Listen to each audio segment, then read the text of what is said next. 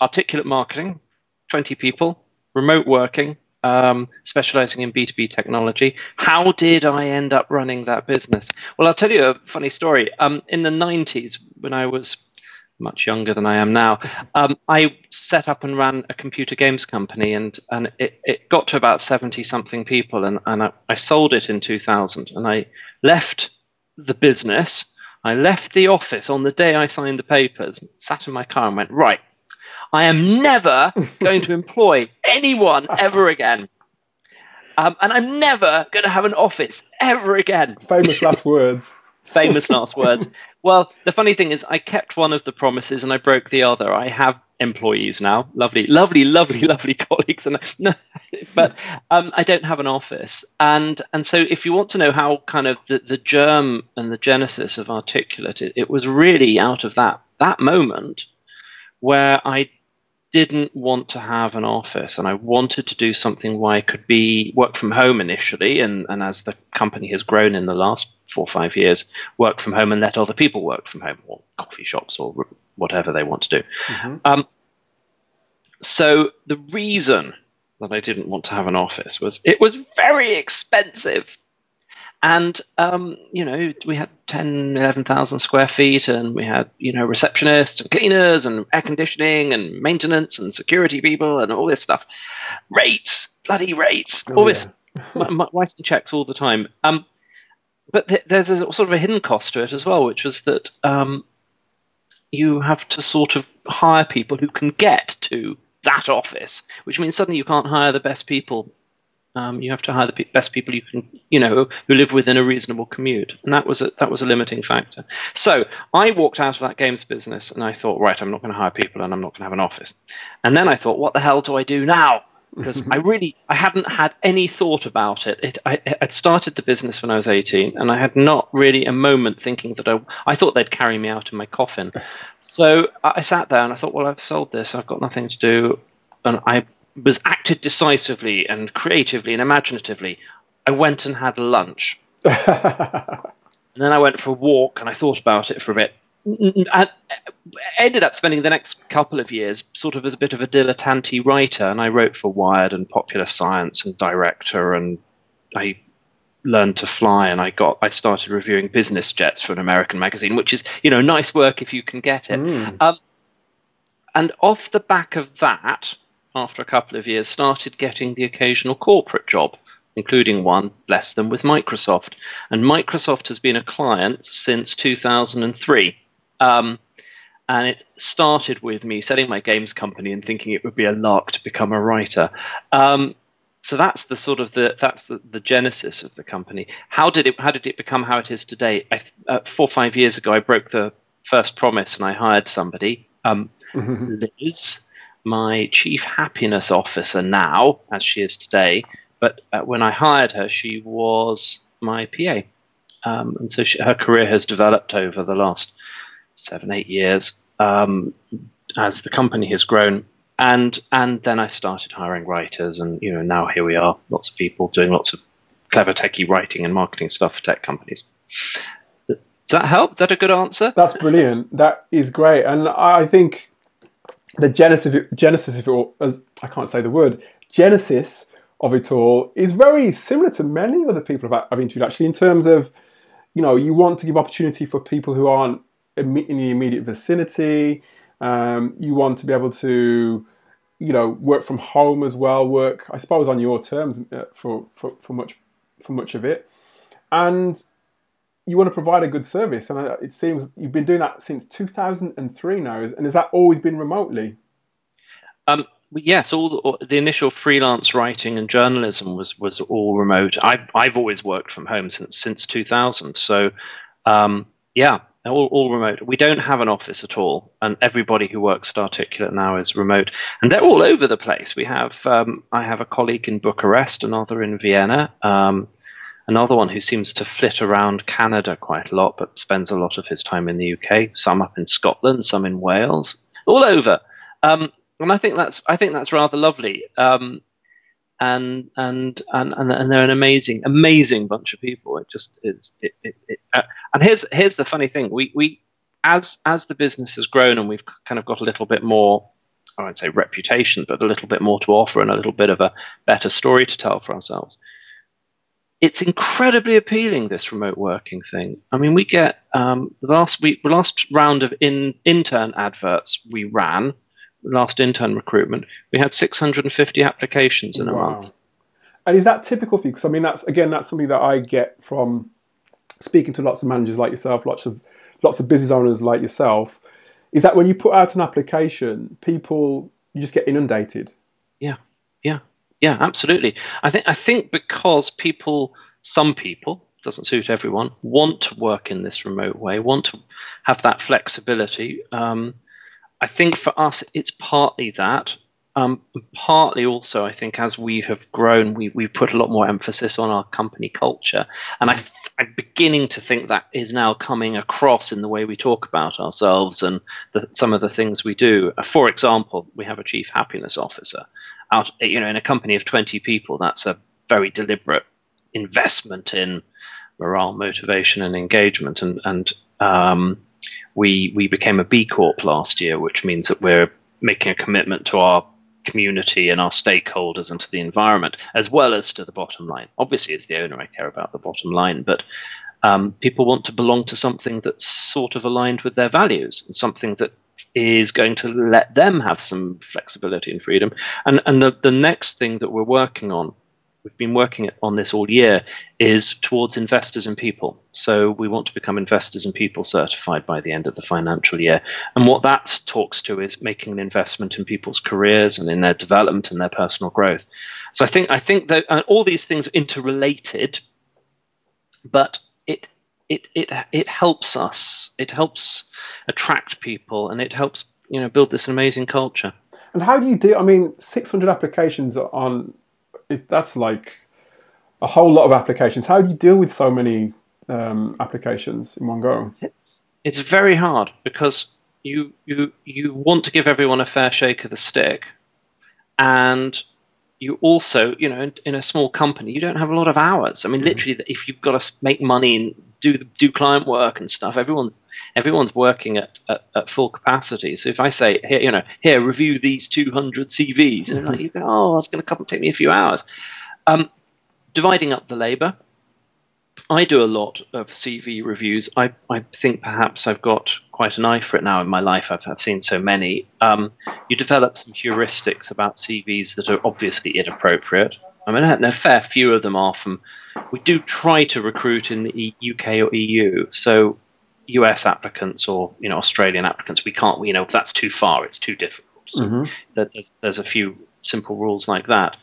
But once we get to a long list, and I suppose we had 35, 40 on the long list, we had to hire an HR consultancy to just pre-screen them and get the list down to a manageable number for interviews. And because we interview very intensively, we give people homework, and then they meet 5-6 people over a course of multiple interviews. That's the real time commitment for us. So we have to really be sure. But we had the most amazing candidates. Astonishing. We had a woman who we hired in the end, who'd done a TED talk, for example, and had been a head teacher. And she was just looking to explore a second career in marketing and writing. And despite having been incredibly successful in her educational career, just said, well, I will come and work as an intern for you, and I'll learn something new. And if it works for everyone, I'll stay. And I think that's the sort of thing that it's not just, we can work with somebody in Bucharest or Birmingham or Glasgow.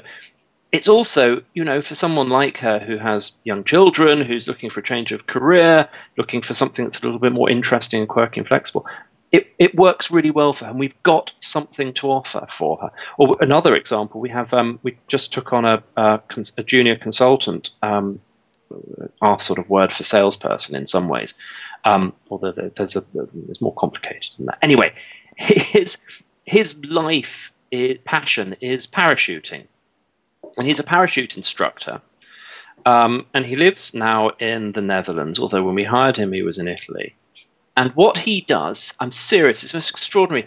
He works all morning. He bases himself at an airport, sits in their cafe, works all morning, and at lunchtime, to relax, He goes and does a couple of parachute jumps, and then he works all afternoon, and then just to wind down at the end of the day, he goes up and does another couple of parachute jumps. Well, I tell you what. So go ahead, Matthew. Go ahead. No, I mean, I just think that's the most extraordinary thing imaginable. But that works for him, and now he is in a Dutch airfield doing his job, parachuting. Perfect. Well, I'll tell you what. I always ask the question on my podcast: what's the most unusual or exotic place that you've worked? The most unusual place I've heard so far is the Norwegian fjords. But I think that what you just said, that tops it. That takes the prize, I think. Somebody who goes parachuting on lunchtime. Another recent hire we hired has splits her time between Guernsey and Valencia in Spain, and just the fact that she just wants to spend time with her family in these different places and doesn't want to come to London to work. But here's the thing: it's not all remote. We spend quite a lot of time and effort and money to bring everyone together. So there are regular meetings in London. We would probably have 6, 8 a year, a couple of days each. Everybody we can possibly get to comes in and joins us. And we have some social events. We have a couple of days of training and discussion and planning or projects, and so that we try very hard to form the bonds that you get in a business. And I don't think it would save us any money if we we're not doing it to save money. I think we spend everything we would spend on an office doing all this other stuff, having Liz and having the meetings and things. Do you think that's something? Because again, that's something that a lot of remote businesses try to do. They put a lot of effort into bringing everybody together to have that face-to-face time, if you see what I mean. But is that something that you think is perhaps more important in a remote business as opposed to a co-located business? I think it's important in both kinds of business, and it's one of my regrets that I didn't do it more at Intelligent Games, to be honest, and spend more time as a company together rather than as teams or as management.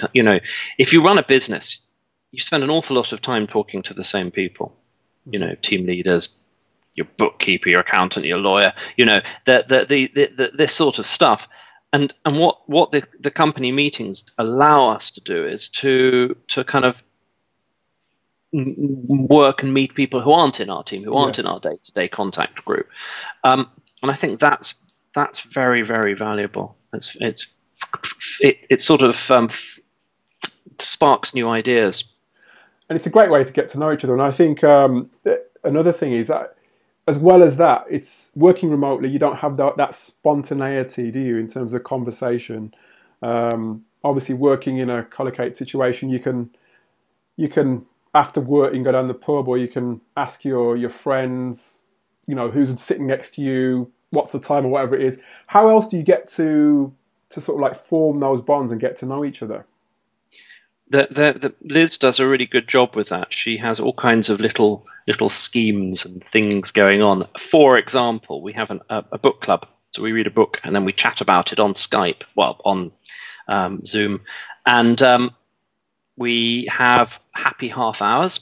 So everybody, at the end of Friday afternoon, people go and get a drink and they, whatever they want, and they sit in front of their computer and they, have one of these sort of mosaic boxes of everybody talking and chatting, and there's a little bit of, and it's surprising. I deliberately don't join very many of them, not because I'm antisocial, but I think on a Friday afternoon they probably want to bitch and moan about me as much as anything else.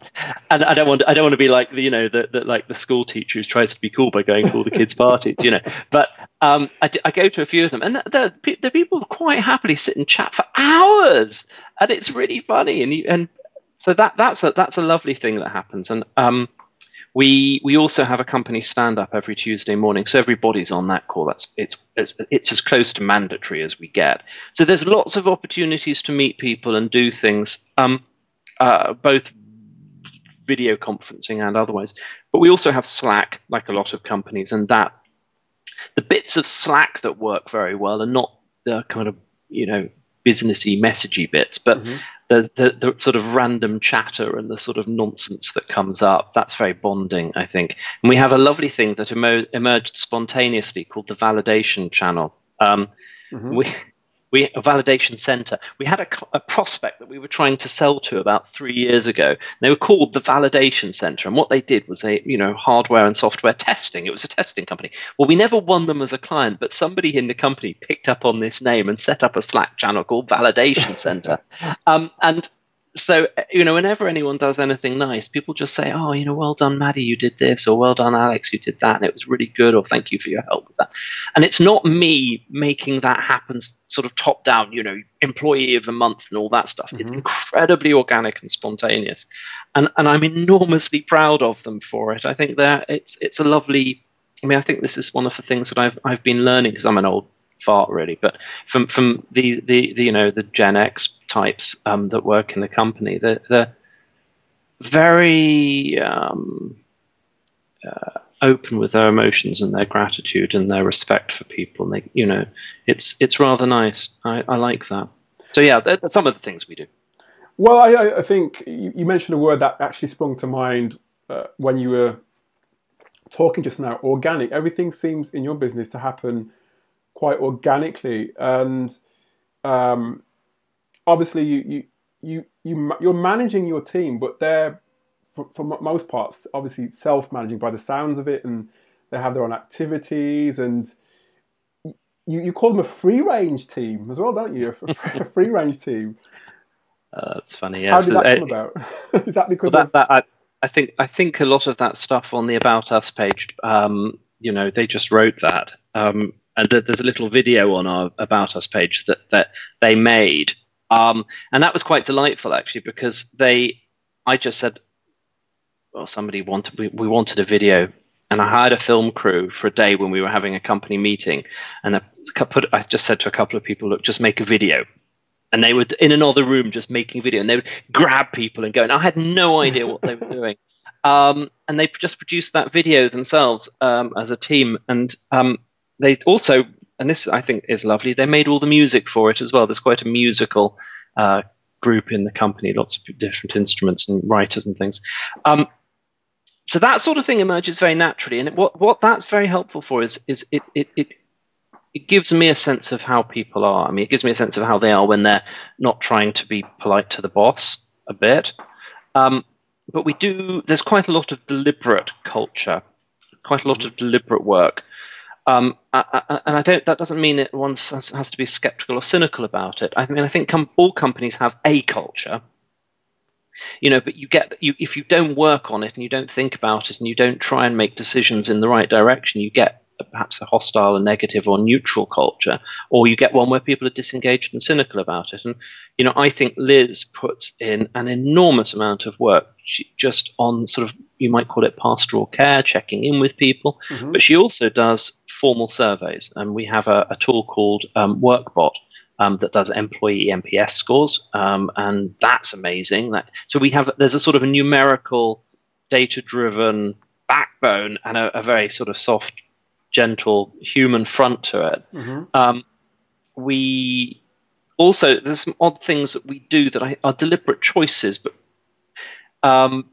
people think that we have this organic culture, and sometimes people say to me, "Oh, we're doing this new thing, and it doesn't feel as organic as it used to be." And then I said, "What do you mean by that?" And they'll tell me something that they think was organic and natural in it, and I'm like, I was in a meeting for 4 hours before we decided to do that. We worked really hard, and you came in and you think that just is natural, how it just happens to be like that. And it's not at all. It's bloody hard work, and we agonize sometimes over some of the choices. And God knows we make terrible mistakes and change our mind and do something different. A couple of examples. We have a model of measuring work. We don't use timesheets, and we have gone through several evolutions of this, but we measure output using a points pricing, points menu thing, and we ended up building an app to do this. So if you write a blog post, you don't go, I spent 3 hours working for this client writing this blog post. You go, one blog post title, this client delivered on this date, and it gets logged, and there's a sort of a rate card for the work. So nobody is being measured by hours, but there is an element in which they're being measured by output. Oh yes, yeah. And this has been, on some levels, that's really attractive. And companies, people who've never worked in a sort of billable hours environment don't know what a terrible load of BS that is, and all the politics that can come with it. And they just assume that what we do sometimes is a terrible load of BS with a lot of politics that come with it. And I go, well, yeah, but it could be so much worse. But we had some fairly painful lessons as we sort of adopted that, and kind of thinking about the culture of how we use it, not to build clients or to plan work, but how we use it to plan workforce, how many people we need to hire, and how we measure people's performance, and what role does it play in appraisals, and so on. And kind of there's been some misunderstandings about it. So that's an example of something that looks from the outside now. If I told you the positive spun version of that, we use points, we don't do billable hours, it's everyone logs their work, and we can do this and we can see that, and and it's very good now. It's a good positive thing, and it's people appreciate it, but it hasn't always been that way. Well, I'll tell you what, I mean, you mentioned all those things about how your culture has evolved from the bottom up, and how you become a B Corp, how you're attracting the right sort of people. It does take a lot of hard work behind that, and I think from when I looked at your website, and I got the inkling as well that I wanted to interview you because of all of that. I got a sense that there was something about Articulate that I liked, and I think a lot of businesses can probably take note of this, because if you look at articulatemarketing.com, there's lots of things on there. There's lots of information that gives you an understanding of who they are, how they work, not just what they do. It's all about why as well, why they do what they do. And I think that in itself has led to them receiving 600 plus applicants to a job, and a TED applicant, and people, building a team that just sounds, you've got a really cohesive team by the sounds of things. We try. Yeah, it's I have to take my hat off to you. And I think lots of people who may be skeptical about, putting together remote teams, this is a great example of the hard work it takes to build a team, but the fact that it is possible, and what the outcomes can be from all the hard work. And you mentioned, Martin, you mentioned some mistakes. Are there any other mistakes along the way that you perhaps, if you look back now, you think to yourself, actually, we should perhaps have taken a different tack to doing that certain thing? There's an ongoing challenge, which is around discussing and capturing our culture. So, 90% of culture is what you do, what happens around here, what instincts or preferences or principles you use to make decisions. It's not what's written down in a book, right? That's not culture. But there is value in writing something down in a book. There is value in trying to capture and distill it. You onboard new people and you kind of want to explain it. You want to put it on the website. It's a requirement for investors and people certification. And we have been through a couple of fairly lengthy exercises in the history of the company working on our culture and documenting it. And a couple of them have been very successful when we were smaller.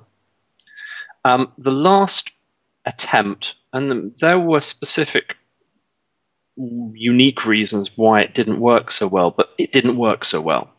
And it ended up being feeling a little bit unfinished, a little bit uncomfortable. Not any like people were cross or cynical, but I think there were a lot of passionate views about things, and everybody wanted to put something into it, and a few people wanted to kind of like, I want the culture documentation to say this kind of thing, and I want it to say this kind of thing, I want it to be that kind of thing. And we didn't quite spend the time we needed just to land it. And as I say, there are good and specific reasons why that happened. But it reminds me of the obvious point, which is if you all of it takes work. You can't just blithely go, oh, well, we're going to work on Thursday on our company culture and write something down. I mean, everybody has opinions and ideas and thoughts, and everyone has in some ways it's a tribute to the fact that people are passionately invested in the future of the company. They care so much because most of these, in most companies, that kind of culture workshop stuff is like, you know. So what we've actually done is the woman who helped us with our company culture 3-4 years ago now has a full-time job doing something in HR in a very big corporation, and we've done a deal with her boss. We will give 2 days of marketing advice if we can have her for 2 days to run our culture workshop next year. So we've pulled her back in, and we're going to have another go at that. To really try and dig into it, so that works. You know, I'm looking forward to that. But you can't phone it. You can't phone this stuff in. I think that's the observation. You have to put in the hours, and you have to let people have their say, and you have to work through the pain a little bit. I think it's very easy to reduce pain by, you know, for me, as the boss, by exercising my, you know, I'm the boss and we're doing it like this. And whenever I do that, not whenever I do, if I do it solely for the purpose of bringing a difficult conversation to an end, that never works. You kind of have to lean into the pain a little bit. And about culture, I mean, there's a big topic of conversation now in the remote world, not just the remote world actually, but hiring people that actually, I suppose, fit, or a culture fit. I don't like that expression, but hiring people that I just don't like it. But how do you know when somebody's right? Because at the top of the call you mentioned that, okay, not everybody is suited to remote work. That's one thing. But how then do you, from these 600 applicants, you've narrowed it down to, say, I don't know, 10. How do you know who's going to work? Right. You don't always know. Yeah. Unfortunately, but you don't always know works in two directions. Most people try to reduce the risk by hiring people that are more like themselves, or more like people who've been successful, or, you know, relying on apparently objective factors like education or experience. Yes. When those things are probably easier to test in a CV or an interview, but they aren't necessarily indicative of whether someone's going to be any good. So what do we try and do? Well, yes, you're absolutely right. We're trying very hard to weed out people who are not going to be comfortable working on their own. So we give people homework for every interview. You know, they have to write a blog, or they have to do some, if it's a sales consultancy role, they have to do some analysis on something. So we can see whether they're capable of hitting a deadline, reading a brief, understanding something, giving us something back. And we try very hard to do that before we've spoken to them very much, because we then look at their work. Another thing that we do is a very small thing, but actually incredibly helpful. On our applicant management system, we ask, send your CV, send a cover letter, whatever. But we ask 3 questions. For example, what are you geeking out about at the moment? And if you could be doing anything at the moment, what would you be doing? And they sound a little bit cliche interview questions, but what we're interested in is given an application form for a job that you might like to do, how much thought are you going to put into what you write? Are you going to write? Oh, the third one is in 280 characters, a tweet. Tell us why we should hire you. Which is a bit of a sneaky test of people's ability to write. Easy said than done. Yeah. So, but these questions, when I'm reviewing CVs, that's what I look at first. So I go to those questions, and if someone just leaves them blank, oh dear, no. If someone puts in something sort of vacuous, I don't like it when people mention bland TV shows, because it just doesn't show enough imagination. They're not engaged in the world enough that if it, love, what are you geeking out about? Love Island. What I want is someone who's actually geeking out about something, like really passionately. So we're looking for attributes of behavior and attitude and life skills. So we want people who are curious about the world, people who have the ability to self-motivate to learn a new thing. Parachute jumping, right? people who are, got a bit of get up and go about them. People who've got for remote working, people who have their own hinterland, their own life outside work. They're not expecting work to be all their friends and all their social life. They have friends, family, hobbies, Sure. activities there. So, we're looking for that. We like it when we see good academics, but we don't hire on academics. But what that says to us is when people have applied themselves intelligently to something. But we've hired, well, we haven't hired yet, because they won't release her from the. We wanted to hire and offered a job to a woman who works in the armed services, and not an enormous academic career. Went in at 18, but an amazing military career, and has had management and leadership training, has had writing training for her work. Very intelligent, very insightful about what she and it came across very clearly in her CV, and it came across in her answers, and it came across in her cover letter. When the military release her, we're hiring her in a heartbeat. Same with our former head teacher. Actually she had got an academic thing, but it was in it's PGCE 20 years ago. That's not really a qualification for marketing, but a TED Talk, hell yeah. Of course. We'll hire that. So, we're looking for those kinds of things. And you can see it very quickly in a CV. Someone's actually done something interesting and had a bit of a life. Then we interview a lot. I mean, they meet a lot of people before we hire them. So one other thought. No, please. Wherever we can, we start people as interns. We give them 3 months on the job training. We put a lot into the internships, but it gives everybody a chance to see whether it's right for them before we commit to a full-time permanent role and they commit to full-time remote working. And is your, in terms of your strategy, is it more of in terms of your hiring, that is it more inbound or outbound? Because I noticed when I look at your website that there is because I think when I first contacted you, I mentioned about the underrepresentation in tech, especially of women, and you've got your team is probably what, 70% women, 60%, is it? Yeah, but if women are underrepresented in tech, and I think that is probably borne out by the statistics, and certainly I was talking to Angie about this, and women going into STEM subjects is very, very underrepresented. I remember in my computer games company, we had 2 women working for us, one woman programmer and a graphic designer, which was terrible out of at that time 30 or 40 people, but it was a representation of this lack of women coming in, lack of applicants, but it was enough for Cosmopolitan to write a feature article about them. So we were I don't know if we were the only computer games company in Cosmo, but we were certainly one of them, which I think is extraordinary. Even looking back on it now, it seems extraordinary that it should be so remarkable. But yes, okay, women are underrepresented in tech, true. I think I think there's a slightly less extreme but slight gender imbalance in marketing, and in my anecdotal experience of 15 years in marketing, there was probably slightly more women than men.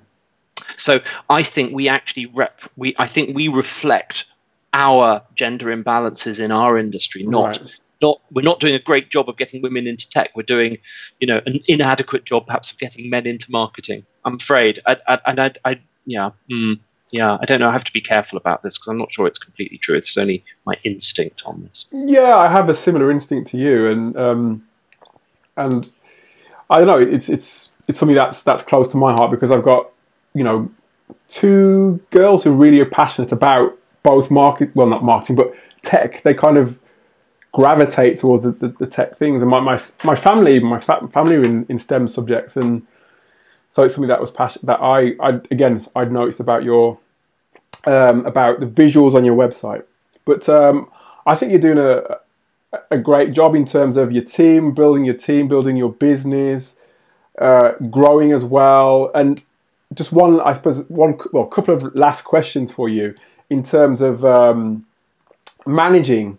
I mean, again, lots of lots of managers in general, who perhaps in a co-located business, they have, I suppose, I don't know if it's mistrust when it comes to allowing people to work remotely, and there's still a bit of skepticism there, isn't there?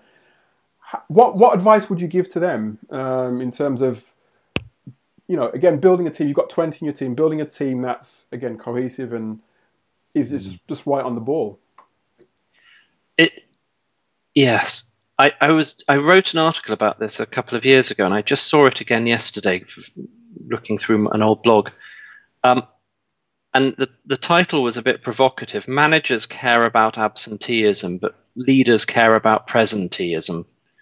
And the thought that rather glib headline sort of captures is, if you're a kind of insecure manager, the thing that you can control, and if you're insecure, you're interested in control, is whether or not John or Jane are sat in their desk at 6 o'clock working on your project. Whether they are or not, and whether it helps to have them there working late, or whether it matters if they come in at 10 o'clock in the morning and go at 7 o'clock, or come in at 6 a.m. and go at 4, or work remotely, but the thing that you can control is, can I see them? Are they there? And there are definitely insecure managers who want that level of control, and I've come across them in my life. I've certainly heard about them. My wife had a manager who, if ever she booked a day off to work from home, would book immediately, like a call at 9 o'clock, to make sure she was sat at her desk, Wow. on some spurious pretense, and it would come up behind her in the office and look at her screen and see what she's working. And it all seemed a same sort of package of insecure, kind of control freak behavior. So I think the answer has to be something about trust. I think the answer has to be, I'm going to give up the control of hours and presence, and I'm going to gain some control through relationships, through trust, through expectation setting, by providing context, by having the difficult conversations about productivity if someone's output isn't as it should be, but assuming that they're going to do a good job, and assuming if they're working from home, they're working, right? I mean, and here's the flip side of that. If you force people to commute every day, and in London that means 10 hours a week commuting for most people. If you let them work from home, you're probably going to get most of those 10 hours for work. I mean, everybody you talk to who has to commute, I love working from home because I get so much done. The phone doesn't ring and I don't have to bloody commute. And then they feel guilty because they've got to work, they're not out in the office, so they work really hard. So, my experience is, you let people work from home, remote work, actually you get much more out of them. They're much more productive. So trusting in that. One of the things that we do, I think, as I mentioned, was we measure output rather than hours. And that's a very profound. The other thing that people find really hard to deal with, we don't set deadlines. So people understand sometimes when client work has to be done by a certain date, there's an event or a website launch or whatever. Well, that, if you're working on a project, what the key dates are, if there are any. And people understand also we have to deliver a certain amount of work for a client every month. There's a program and a schedule. But I'm not going to tell you, you need to do this by Friday, and then you need to do the next thing by Wednesday, and the thing after that by Friday. If I have set this up and communicated the context correctly, what needs to be done this week, what needs to be done next week, and I'll leave it up to you to manage your time, your schedule, your workload, your planning, to get the right work done at the right time for the client. And that, I think, is... I try and explain this to some clients. And they go, I need deadlines. I want a table. When am I getting my? I said, you get it by the end of the month. It'll come. It's like Wagamama. You'll get it when it's ready, and you'll get everything, and it'll be fresh. But that's very. I think that's probably at the cutting edge of remote working right now for me, getting people to accept. And it's interesting because people come into the company and they want me to set deadlines for them, and I'm like, I'm not doing it. You got to figure your own stuff out. That's your workload. So, actually, this is, and I promise I'll shut up. No, this is great. I love this. That thing about setting deadlines, it can cause some stress for people, right? Meaning, if they've just got a heap of work and they don't know what to do first. And so we do have to do some training, and we have to talk to people, and we have to communicate about how to manage your task list and how to communicate with your boss saying, I'm not going to get that done because, or, I've got too much to do this week. I've got these 5 things on my to-do list and I can do any 3 of them. What's the most important thing for you, account manager, for me to get done first? Those those are life skills, and those are valuable things. That nothing is going to be solved by me telling you what your deadline is, except 50% of the time you'll miss the deadline, and then everybody will get stressed out about it.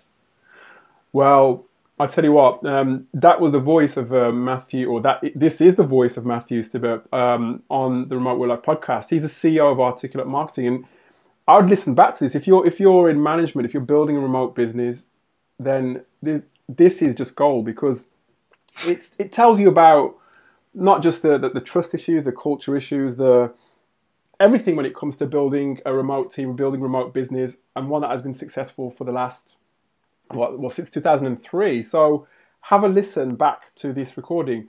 Matthew, I just really want to say thank you for your time, and we'll be looking out for what Articulate Marketing is doing in the future. In fact, what's on the horizon for Articulate Marketing? Well, we just launched an app last week, hubtoolkit.com. So anyone who's using HubSpot, it's a tool that makes HubSpot, does SEO and social media things in HubSpot more efficiently. And we're working on the new version of our Points app, which will eventually surface in our application turbinehq.com, which does purchase orders, expenses, and time off requests. Wow. So besides being a marketing company, we also geek out on this other stuff. And geeking out is what you can look forward to from Articulate. Sounds good. And where can we find that across at articulatemarketing.com, or is there another domain that you want me to share with the audience? Articulatemarketing.com has a tools page, and everything we do that's not Articulate is on there. Matthew, thank you so much for your time. It's been great talking to you, and I'll be following and watching with a keen eye to see what Articulate Marketing is getting up to in the future. Thank you so much for your time. My pleasure. Thank you very much, Alex. Thank you.